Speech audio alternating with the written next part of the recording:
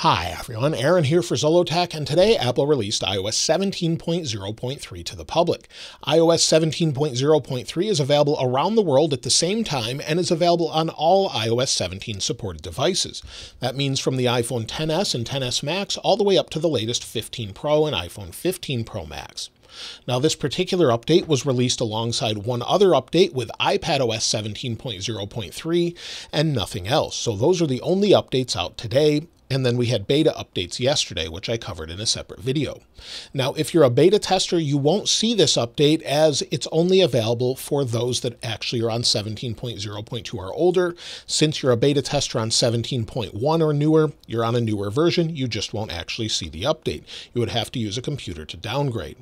Now, as far as the overall size, this was not a huge update, but came in at 423.2 megabytes on my 15 Pro Max. And this particular update does include some fixes. First, let's take a look at the build number, and then we'll talk about what's new. So we'll go to Settings, then we'll go down to General, then About, and as you can see, the build number is 21A360. This particular build fixes a couple things. There is no modem update in it, but the one thing that it does fix that Apple said that they would be releasing an update for soon, and they have, is the iPhone 15 overheat issue. This particular issue, Apple is saying, does not affect performance and should fix the issue with it overheating. We'll check Geekbench scores in a little bit, and we'll also check heat after running this again, since I checked it during the iOS 17.0.2 Geekbench scores as well. So this fixes those overheat issues specifically on the iPhone 15, 15 Plus, 15 Pro, and 15 Pro Max. However, it mostly seemed to affect those on the Pro models. As far as any additional fixes, well, Apple actually hasn't said.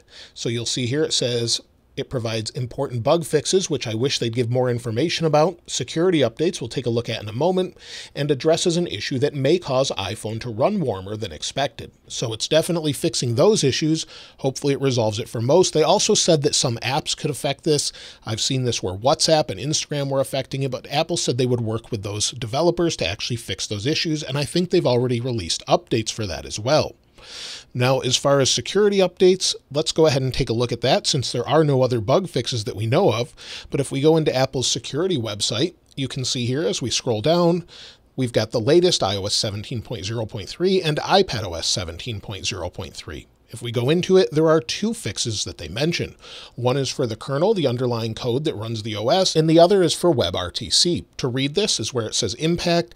A local attacker may be able to elevate their privileges. Apple is aware of a report that this issue may have been actively exploited against versions of iOS before iOS 16.6. They fixed it with the issue was addressed with improved checks, and then they give the CVE number. So there's two things here that they list that are important security updates, so they've done that as well. I just wish they would tell us about additional bug fixes. And speaking of bugs, if we go into our notifications, the notification bug seems to be still there. It sort of jumps around, as you can see there. Still an issue for some people. It's not a usability issue, but is an issue that affects just the way things look and feel. So hopefully they fix that in a future update. We've talked about that for quite a while. As far as performance, I would not expect any differences. We'll check Geekbench scores in a moment, but basically going from anything from an iPhone 11 Pro Max to an iPhone 15 Pro Max, you really shouldn't see any differences as it's a 0.0 update. So 0.3. There really should be no differences there, and the same is true with battery as well. I would not expect any differences with battery, as it shouldn't affect that. However, if you were having the overheat issue, it should improve it in theory. So hopefully it does that. And let's take a look at some battery life. This particular phone, of course, is going to be on 100% battery health as it's brand new, but you'll see battery health and charging, we're at 100% capacity. I had someone else send in their battery life that's been running 17.0.2 full-time on a 15 Pro Max. Let's take a look. And thanks to Cameron for sending this in, and you'll see he had 7 hours and 9 minutes of screen active time and charged it a little bit because he went over 100%. But then another day, you'll see 4 hours and 10 minutes and had about 50% usage. With 17.0.2, he's getting about 8 to 9 hours of screen on time. Pretty decent, not as good as I would like to see maybe from iPhone 14 or iPhone 13 Pro Max, but maybe this will resolve that issue if there were some stuck processes causing this problem. Now, as far as the overall heat of the device, I ran benchmarks twice using Geekbench 6 just to heat the phone up a bit and see what temperatures we got. This isn't necessarily representative of what you would have in the real world, running apps and having it get very hot, but it gives you an idea before and after performance. So we have about 102 degrees. Take take a look, and then we'll run Geekbench scores after that. Now, I've run Geekbench 2 times in a row just to see what the temperatures would be like before I installed the update. We're at 100 degrees Fahrenheit, as you can see there, and if we flip this over, you'll see on the back, it says 100 degrees Fahrenheit. I saw it hit 102 degrees. Now I'll actually install the update. As you can see here, we have 17.0.2. Let me get the update installed, and then I'll test it in a minute and see what we have. Now the benchmark completed. Let's take a look at the heat. And it's 107 degrees Fahrenheit after running it twice. So it's a little bit hotter than it was last time. It doesn't feel that warm, but it's just something worth noting, and 105 degrees Fahrenheit on the back.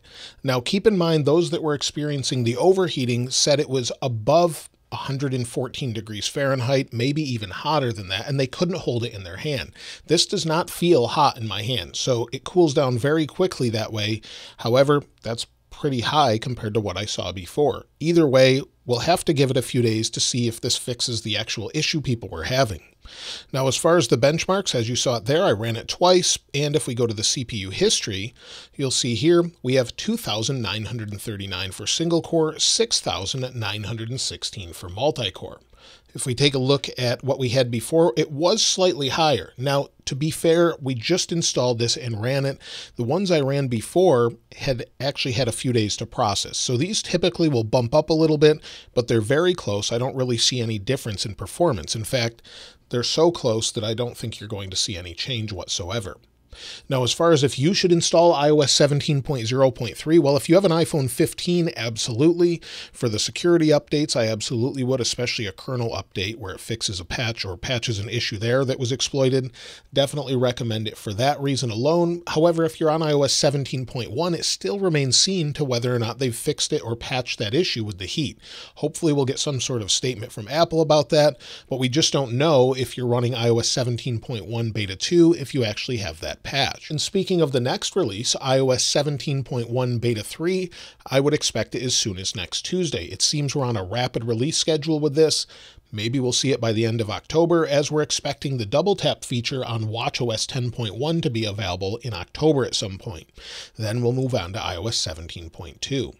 So that's pretty much everything with iOS 17.0.3, just a minor bug fix for the iPhone overheat and a couple security patches. Hopefully we'll get some new features like that journaling app in a few weeks. Let me know if you've found anything else, noticed anything different with iOS 17.0.3. I'd love to hear from you in the comments below. I'll link this wallpaper in the description like I normally do, and if you haven't subscribed already, please subscribe, and if you enjoyed the video, please give it a like. As always, thanks for watching. This is Aaron. I'll see you next time.